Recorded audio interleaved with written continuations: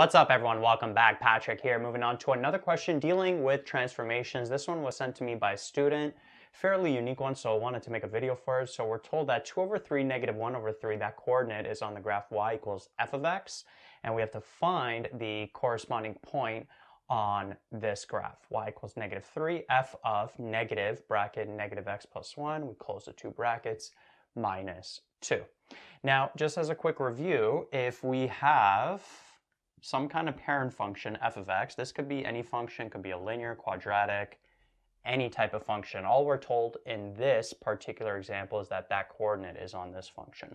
So just in general, if you take any coordinate on a parent function, and then we take this parent function, transform it, which would be this format over here, then this coordinate, it transforms into x over k plus d, and then ay plus c, like that. We would take those transformation values and run those coordinates on the parent function through this formula. So that's what we have to do here. We have this coordinate here, 2 over 3, negative 1 over 3, and we have to run it through this transformation formula. So what we have to get is the a, k, d, and c values from here. And so what we want is for this to be in this same format. And notice that it is almost in this format. Notice the a value, easy to get, it's negative 3. The c value is easy to get, it's negative 2.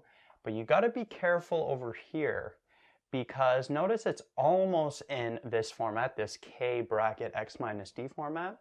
The only thing that's different is that this x here is by itself. Over here we have a negative 1 in front of the x.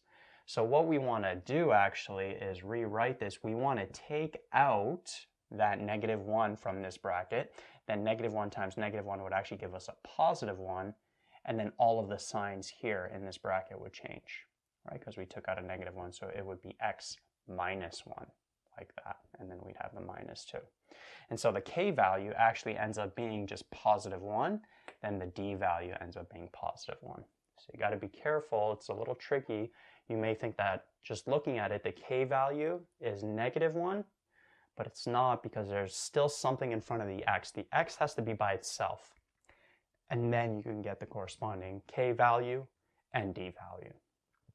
All right? So those are the values, and so what we have to do is basically take all of the x values, divide them by the k value of 1, and then we add the d value of 1, and then we would take all the y values, multiply it by negative 3, and then subtract 2, like that.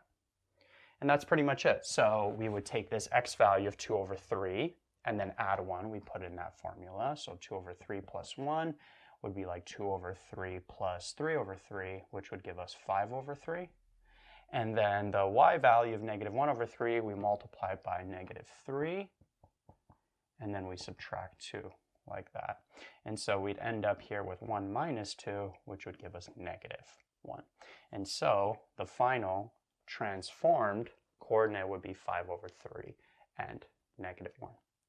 Right, so just be careful, look at these formats, especially within these brackets, make sure it's in that k bracket x minus d format.